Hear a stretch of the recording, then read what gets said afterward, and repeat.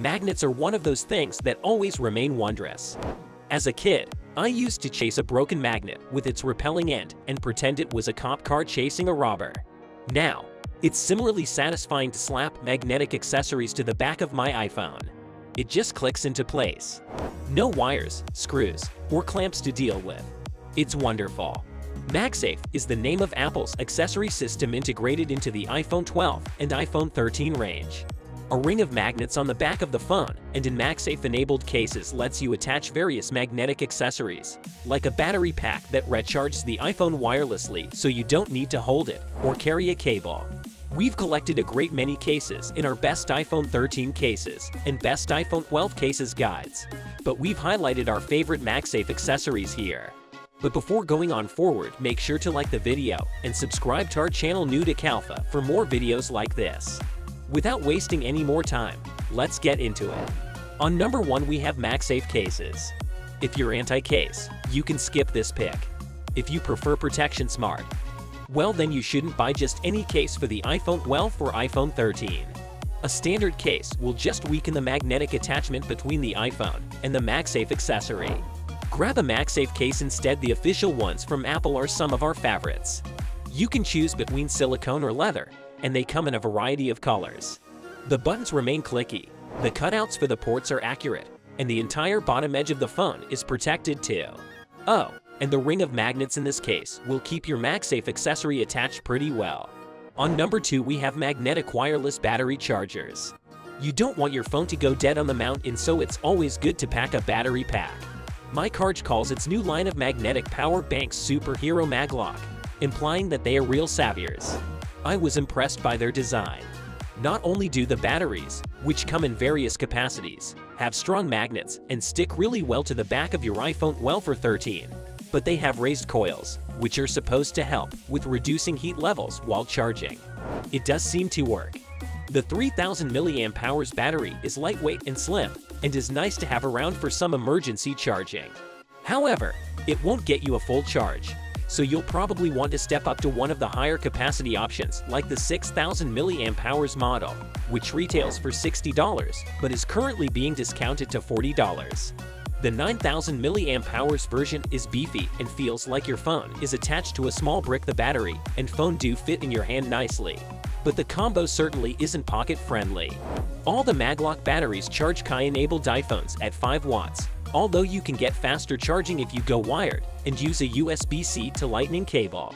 I also liked how there's a chime when the charging starts and your phone tells you how much juice is left in the battery pack. It's tied into iOS 15.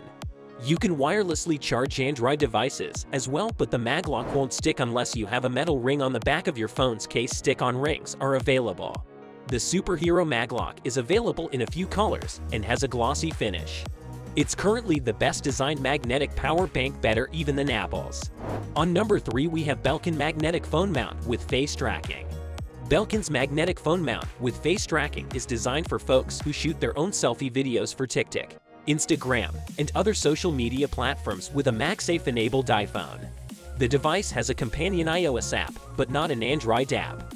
There are competing products out there like the Pivo Pod Lite $80, but this is Magsafe-enabled, so all you have to do is stick your phone on the mount. You can simply turn your phone to place it in landscape or portrait mode.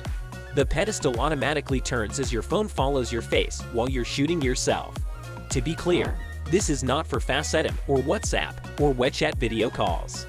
It doesn't have to be plugged, so it's easy to move around the room and place wherever you want. However, it's not equipped with rechargeable batteries.